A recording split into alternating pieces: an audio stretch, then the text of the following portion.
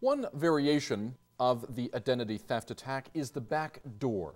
Now, a back door is simply one or more hidden accounts in your software, typically placed there by the vendor or the company that created the product.